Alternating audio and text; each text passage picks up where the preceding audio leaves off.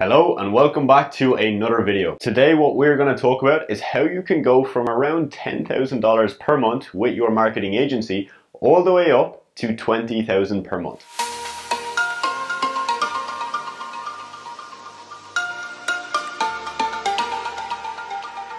You see, going from 10,000 per month all the way up to 20,000 is actually quite difficult. On one hand, it's easy because you literally just do what you did to get from 0 to 10K and you just do that over and over again. But the reason it's actually quite hard is because it does require a bit of a mindset shift. So even if you are not making any money with your agency right now, maybe you're not at the 10K mark, this will still help you because you will know what to anticipate and how to kind of pre-program your mindset in a way that will help you to scale once you're ready. So one of the biggest issues people run into when they hit 10K per month is that they get very complacent. Look, $10,000 per month is a lot of money. So it's very likely that you are going to celebrate that, you're going to be super proud, and you're going to think to yourself, this is awesome and I've made it. And you definitely should be proud. It is not an easy thing to do. But if you do know deep down that you want to scale, right, and you don't want to just stay at 10,000 per month for the next year, you are going to have to put in a lot of work. To go to 20,000,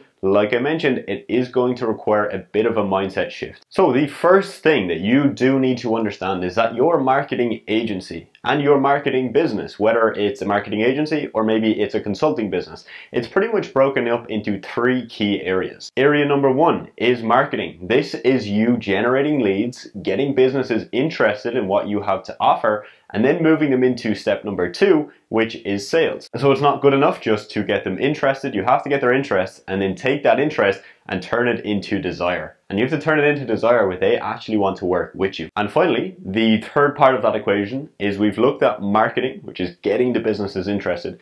We've looked at sales, actually converting those leads into clients, but you do have to provide a service. You have to deliver to your clients, and that is the final part called operations. So whether you have one client or you have 30 clients, this structure is still going to be in place. When you have one client, you have to do marketing and sales to get that client, and then you have to focus on the operations and delivering that service to your client. And if you have 30, it's still the same. Of course, it's going to be different. You're going to have team members and maybe you're not doing everything yourself, but those three key areas are still the most important parts of your business. So that's the first thing you have to be crystal clear on, is those three key areas and how you're actually going to have those in line for your business. Because going from 0 to 10K per month, yes, you do need all three areas. You need marketing, sales, and operations. But then to go to 20K, that is going to slightly differ. So going from 10K to 20K, the emphasis on each of those key areas is going to slightly change. So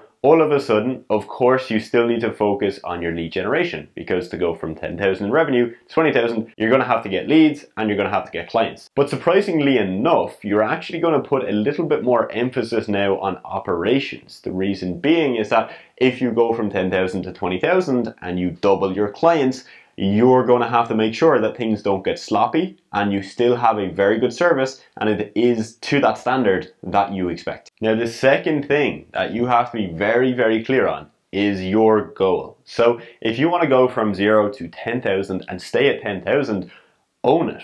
That is completely fine. If you want to do it, do it. I'm not telling you you have to scale. That is a decent amount of money. You can definitely live very comfortably, and you will probably be making more money than a lot of people you know. But on the flip side, if you know deep down that you would not be satisfied with 10,000 per month, you're going to have to put in that extra bit of grind to get yourself to the 20,000 and then eventually 30,000 per month mark. And that is why it is super important to be crystal clear on what your goal is. And now I want you to take a second to actually look at that for yourself, because going from 0 to 10,000 is going to have its own set of challenges. But then going from 10 to 20,000 is going to bring more challenges. The more money you make, normally you run into more issues and problems that you've got to solve along the way. Of course, if you have a good team, good systems, you're not going to have a huge headache on there. But it's just a kind of universal law that seems to work with money. The more money you get, you're going to have more things that you have to look at. More problems, more situations you got to fix, and more little issues here and there. So whatever that goal is for you, own it. And I really truly mean that. And that's why I want to really emphasize this point. If you are happy with 5,000 per month or 10,000 per month, own it. That is completely fine. Don't let me or anybody else who is scaling their agency let you know that you have to do that. You can be completely fine with that amount of money. You may prefer that. You may want more of a lifestyle business where you don't have to work too much and you can hand most of that work off to your team. But if you do want to scale and you want to make more money, also own that. There's nothing wrong with wanting more money. The more money you have, the more you can do, okay? You can pay more people, you can provide more jobs, and you can support more causes if you want to do that with your money as well. So I actually made a previous video where I kind of documented what that looks like going from 0 to 10K per month. I'm going to pop up a screenshot up here. I'm going to keep that screenshot there for a few minutes while I'm talking you through this. So you'll see in that screenshot, I've got 3 things listed, which is M, S, and O. So M is for marketing, sales is for getting the client signed up, and O is for operations. And you'll see what that split looks like. It's 50% marketing, 40% sales, and 10% on operations. Now those are not exact figures, those are just roughly what I believe to be very accurate for going from 0 to 10K per month. Makes sense, right? You don't have clients, so most of your emphasis is on getting clients, which is M and S, and not so much on delivering service because you don't have clients yet. But as I mentioned, as you start to scale, that number will completely differ. So realistically, going from 0 to 10K is going to look like that. And going from 10K to 20K is usually going to be more along the lines of 10% for marketing, around 20 to 30% for sales, and then the remaining percentage is going to be on operations. So as you can see, operations has kind of swung from being only 10% to now being potentially around 60%. The reason this is key again is because you have more clients, you've got to put more of a focus on your service delivery. When you're starting off, you can do a lot of it yourself, but it is so important that you have a team when you're reaching this 20K per month mark. If you don't have a team or this kind of system, right, to deliver this really good service to your clients, it is going to get very, very messy. And it's also going to cause you to just lose a lot of clients because you're not going to be putting that emphasis on operations that you really need to. And if you put the focus on operations, you're actually going to be able to maintain that 20K per month mark a lot easier. If you take your foot off the gas pedal, right, and you kind of let the operation slip, your client retention is going to suffer. So you may have a case where your client retention is 50%, right? Really, really bad. That means 50% of your clients are going to leave you every month. So if you're at 20K per month today and you don't sign any clients in the next month, you're only going to be back to 10K. That's why it's really important to make sure your retention is very, very good.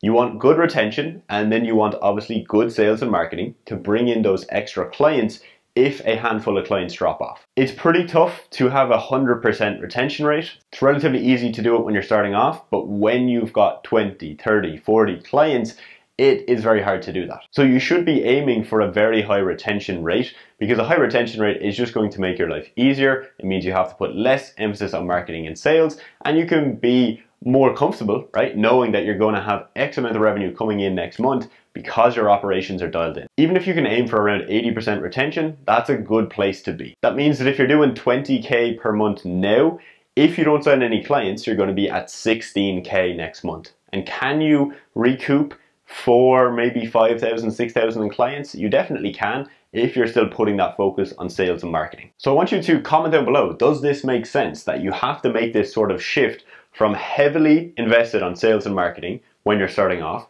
to now being more focused on the operations once you've actually got the clients coming in? If it does, definitely drop a comment below, give me a yes in the comments. And if it doesn't, drop a comment below as well, and I will do a more kind of detailed explanation of why that is crucially important. So that's it, folks. Essentially, that is what has to happen. If you want to make that shift from 10,000 to 20,000 per month, or even more, you're going to have to make that shift from just looking at the sales and marketing and just really putting all your focus on that to now being more focused on your operations. Now, I do want to just say that you don't want to let your foot slip off the sales and marketing. I've seen it before where someone just goes all in on operations, and that's good. You're going to have to do that sometimes.